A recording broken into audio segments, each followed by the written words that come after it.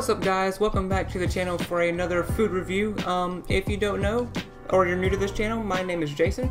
I'm type 1 diabetic, but I really love food. And as you can probably put two and two together, that's not a very good mix. Today I'm going to be trying Papa John's new Papadias. I bought two of them, there's 4 flavors. I bought the Philly cheesesteak one and the Italian, but the Italian came with banana peppers, so I took that off because I don't care for banana peppers. But there's also like a barbecue one and a bacon and beef one, I think, as well, if I remember correctly. Anyway, I picked the 2 flavors that I thought I was going to like the best, so let's just get into it.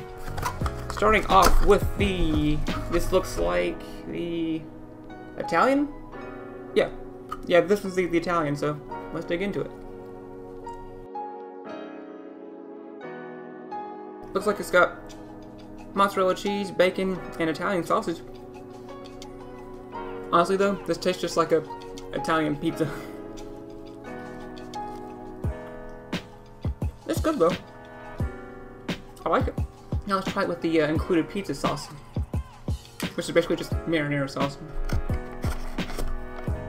Dip that in there.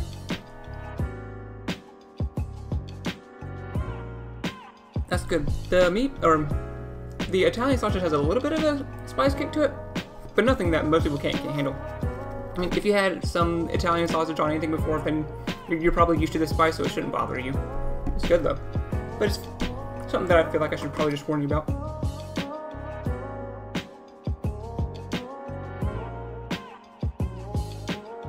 I think I like this Italian better without the pizza sauce, but it's still good either way. You can't go wrong. Now let's move on to the Philly cheesesteak flavor. Now the Philly cheesesteak Papadilla comes with Papa John's garlic sauce instead of their pizza sauce. Wonder why. Anyway, there is the Philly cheesesteak quesadilla Papadilla.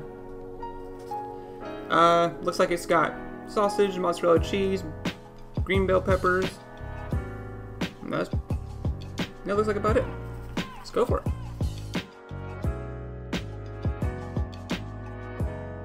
Oh, and there's onions in this too.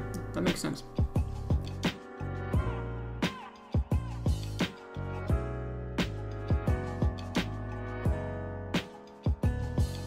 This one's also really good, surprisingly. I wasn't really sure what to expect, but I wasn't expecting, you know, these Papadias to have like a lot of flavor, but these are actually pretty good. The one thing I'll say about the Philly cheesesteak one is that I can't really taste the onions all too much, but the bell peppers I can taste. The green peppers, anyway, I should say. Those I can taste, along with the steak and cheese. It's a very nice blend. I'm assuming that the onions are there just for texture, or just because that's traditionally what you put in a Philly cheesesteak, but I really can't taste it. Maybe it's just me. I have no idea. It's possible. But let's try it with the garlic dipping sauce now.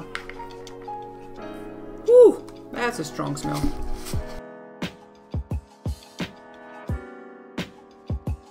Garlic sauce is good, but it's a little too strong to the point where it almost overpowers the taste of the Philly cheesesteak Papadilla.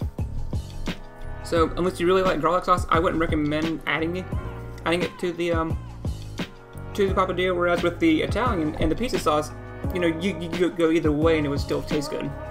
But for the Philly cheesesteak Papadilla, I would recommend not using the garlic sauce, again, unless you just really love garlic sauce, because otherwise it just kills the taste of the Papadilla itself. Then by that point, what are you eating it for?